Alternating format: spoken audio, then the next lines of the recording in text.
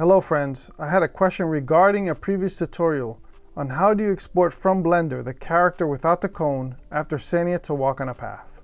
I also show how to do it in 3D Studio Max. The link to the original tutorial will be found in the description below.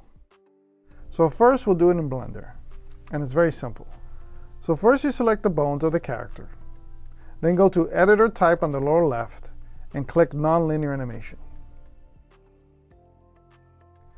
Click down on the Push Down Action button of the Mixamo Character. You will see a new strip has been created.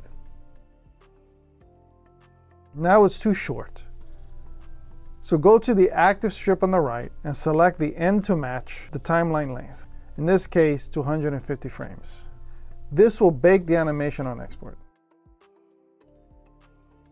On the scene collection on the upper right, click on the cone. This will reveal the character that was parented to the cone. Using the Shift key, click the armature and everything underneath it.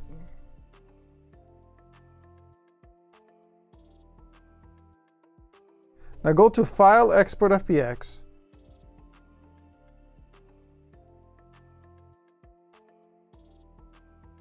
and select Limit to Selected Objects Only. Click Armature and Mesh and scroll down to make sure Bake Animation is on. Hit Export FBX.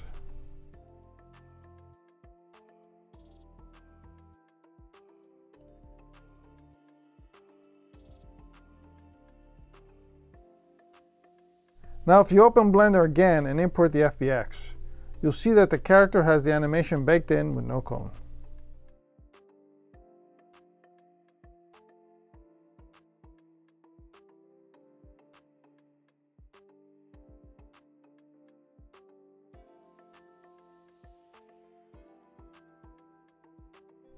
To move it in the scene, click Object Properties, then Delta Transform.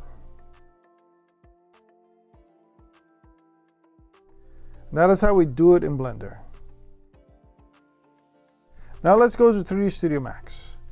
To export a character after they walk on a path, all you have to do is hide the dummy object and path, then select the whole character and export as FBX.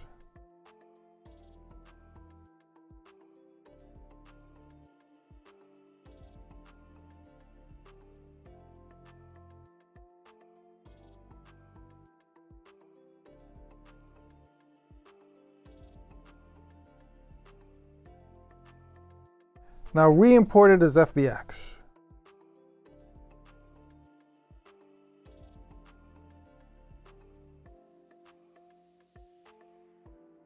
Ignore the error messages.